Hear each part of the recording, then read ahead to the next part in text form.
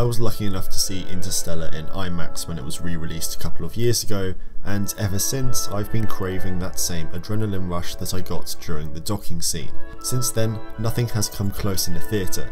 Maybe Top Gun Maverick, but I can't say that I've ever felt as absorbed into a scene since. So in today's video, I'm going to be covering how Hoyte van Hoytema achieved that effect on the audience through his use of lighting, the look he and Nolan created, as well as the equipment he used to transport us.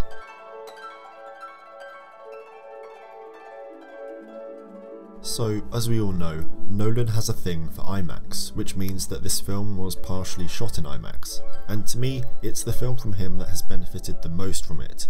The large format allows us to be transported into space more than using a wide angle or establishing shot ever could. Now, as for the cameras, Hoytema went with a Beaumont VistaVision. Yes, some of this film was shot in VistaVision, as well as an IMAX MSM 9802 and Panavision Panaflex Millennium XL2. Now, choosing to shoot in VistaVision is a peculiar choice, as it's a really odd format, and it's used very rarely. In fact, according to Wikipedia, which may not be that reliable, Interstellar was the last film to actually use VistaVision for anything. Now, in the most basic terms, instead of shooting vertically, VistaVision shoots horizontally, which coincidentally, so does IMAX. It basically just allows for a higher resolution image, but this really needs a whole video to itself. When it comes to the lenses though, he opted for Hasselblad, Maimar's, Leica's and Panavision's glass, going with their C, D, E and ultra speed golden lenses. Now, to explain the plethora of lenses at the beginning, this is because you can only shoot with certain lenses on IMAX and VistaVision cameras, as they have to cover the entire frame, and Hasselblad, Maimar and Leica made the highest quality glass for them at the time. Now, for both the 35 and 65mm scenes, he used Kodak's Vision 350D, 250D and 500T, which, if I've learnt anything from doing these videos for the past 18 months, is a very normal lineup, both for Nolan and in general. It covers every situation you could have, and with Kodak you know exactly what you are getting. I mean, if we look at Inception, The Dark Knight and Tenet, we can see them using a similar, if not the same selection, so Nolan definitely likes what he knows. Now, as I've never been to space, and there's a good chance you haven't either, it's impossible to know what the light would actually look like in a space station, especially to the naked eye. However, as we have the ISS and now 4K footage of what space actually looks like, we can make a pretty safe assumption. But realism wouldn't have been the #1 priority here. Hoytema actually needed to make it look good, and he did, namely through shadows and realistic lighting, well, as realistic as you can get in space. I'm going to go back to my favourite term, heightened realism. The use of artificial lights to enhance what the natural light is, or what the natural light would look like. Basically, say you walk into a room and you already love the light. It's glowing in the perfect place, but in 5 minutes it's going to be gone. With heightened realism, you'd artificially create that light, but then add a kicker or something that just amplifies it. Now, in Interstellar, especially on the planets, the lighting tends to be rather high key, yet Hoytema has managed to keep depth in the image, either through a strong kicker or collaborations with the production department, but they've also managed to keep it interesting outside of the ship, because in the ship he could have just switched a couple of lamps on and it would have looked great, because it's a spaceship. But he didn't do that. He instead went the route of what seems to me as a lot of practical light, which he again would have built with the production designers. But something I noticed was his use of shadows, and this carries on from the first few scenes all the way to the end, and we see it used in a number of ways. Maybe they are falling off faces, rooms falling into shadow, or even rolling across faces. It's not only a way to break up the image, but it also makes it feel a bit more real. Now, I'm going to direct everyone to what I like to call the FaceTime scene, as there's a constant wave of shadow that juxtaposes with the harsh light that we see, and it just makes the whole scene feel a bit more genuine. We know that Cooper is fine, but Murph and Tom, they just think he's gone. Now, I could go deeper and suggest that Cooper is almost having mood swings with waves of happiness and darkness, knowing that he's missed out on years, but also knowing that they are okay.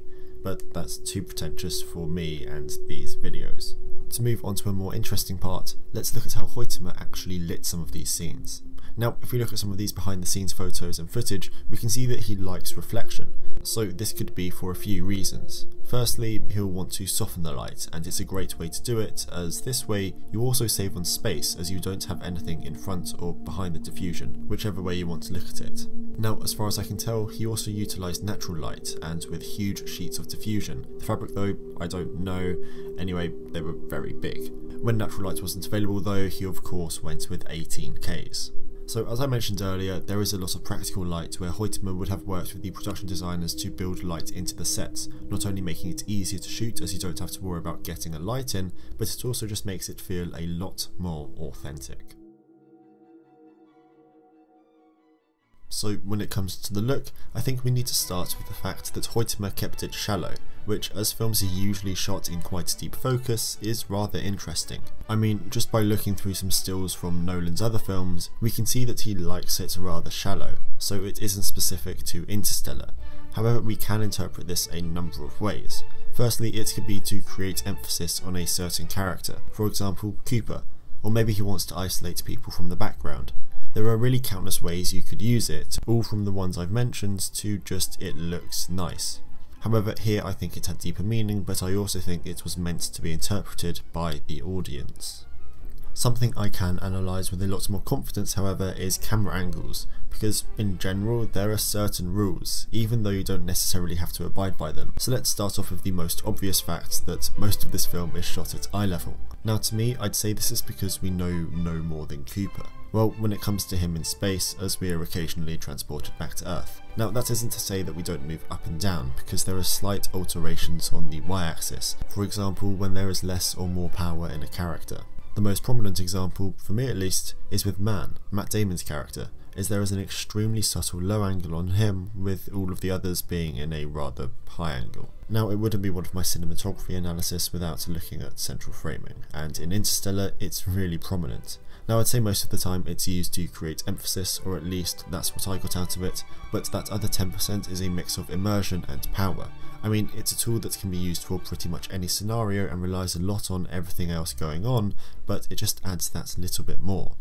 Which leads us quite nicely into how they were guiding the eye visually, which is definitely a collaboration between departments because a lot of the time anyway, it's done not only through lighting but also sets, most notably in the ship. Now this isn't to say that the lighting isn't a prominent aspect of guiding the eye, as it is if we go back to the Years of Messages scene for example, where yes, he is pretty central, but the light is guiding us.